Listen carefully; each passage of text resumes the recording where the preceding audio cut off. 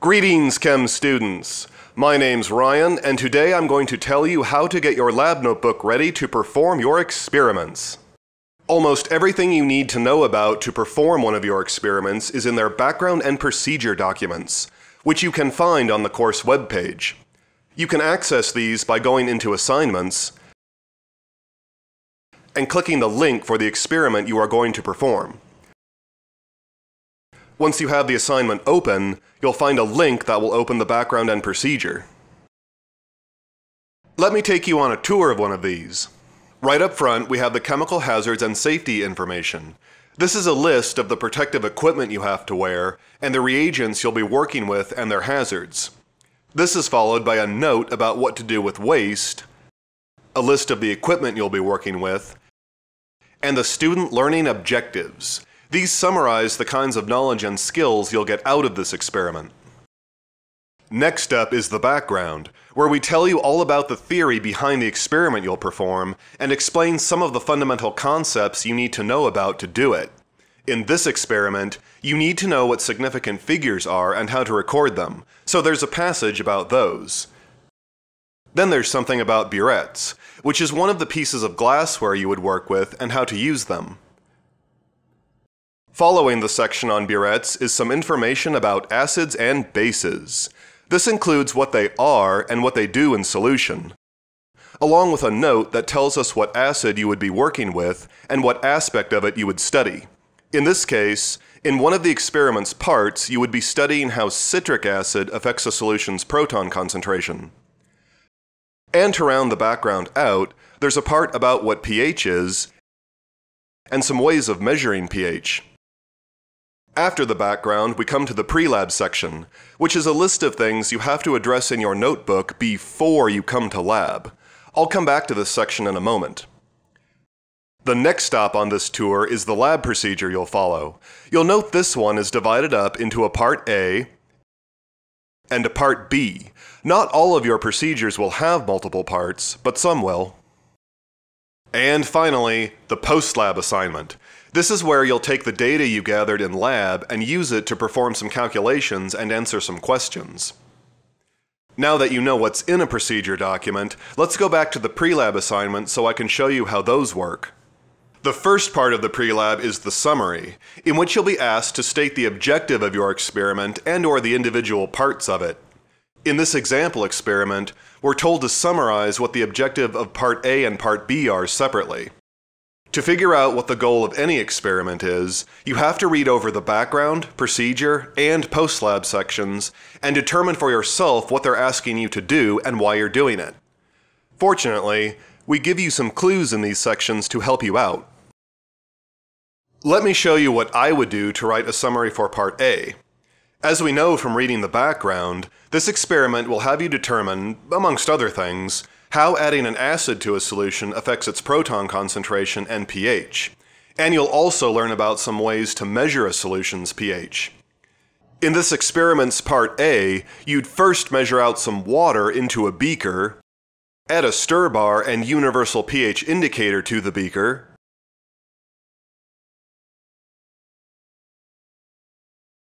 get a pH probe ready by calibrating it with red solution and blue solution. Use the probe to measure the solution's pH.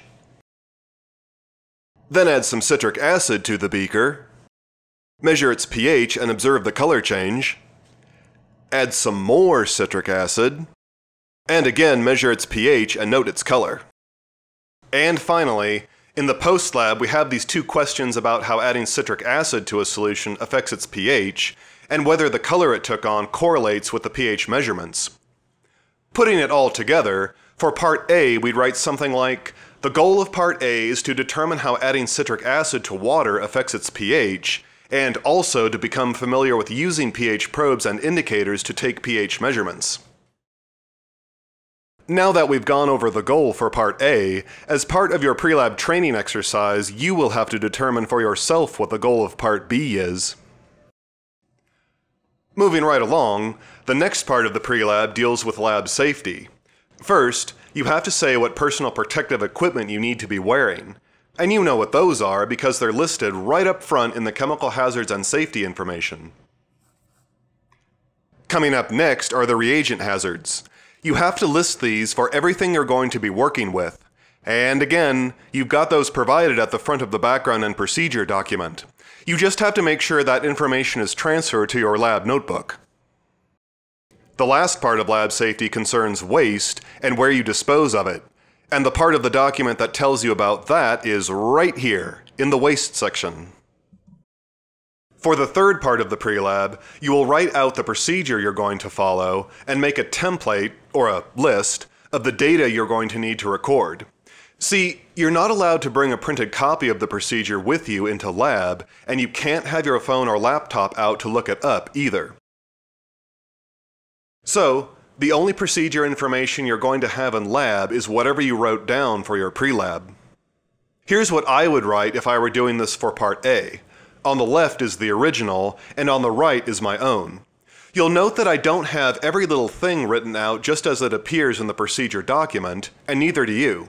This is your procedure, and you can write it out in whatever way makes the most sense to you. For example, even though there's a note in the original about recording my data to the correct number of significant figures, I've left that out of my own procedure. The reason is because, since I've read the background and know all about always recording data to the correct number of figures and units, it's a detail I'm reasonably confident I don't need. However, if you think you need detail like that, then go right ahead and put it in. In step 4 here, there's a big old long list of things you would need to do to calibrate the pH probe, but as you can see, I don't have any of them in my own procedure. This is because when it comes to computer stuff, we cut you a break and provide you with that in the lab room. To the right of my procedure steps, I've got my data template where I'll record volumes, masses, and other bits of numerical data, as well as any observations I have to make. For numerical data, keep in mind you have to include units whenever you record a volume, or a mass, or anything else with a number. For example, if I measured out some citric acid like you see me doing here, I would record 19.413 and lowercase g for grams. The only two exceptions to this rule are pH and absorbance data. You can include these units as part of your template, or write them down when you make your records. The important thing is that at some point they have to be in your notebook beside the numbers they go with. Now that you know what a handwritten procedure should look like, to complete your pre-lab training exercise, you have to write out a procedure and data template of your own for this experiment's Part B.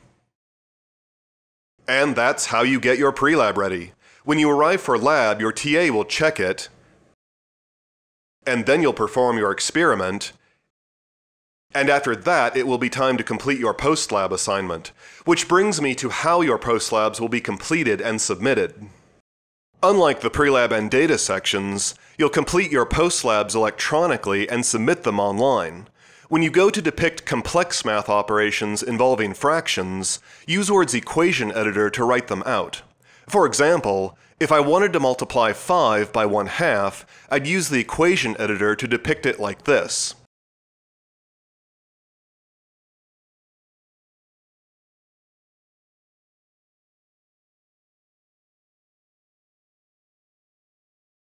There's a document that will help you use the equation editor on the course webpage. When you're ready to submit your post-lab, save your work as a PDF,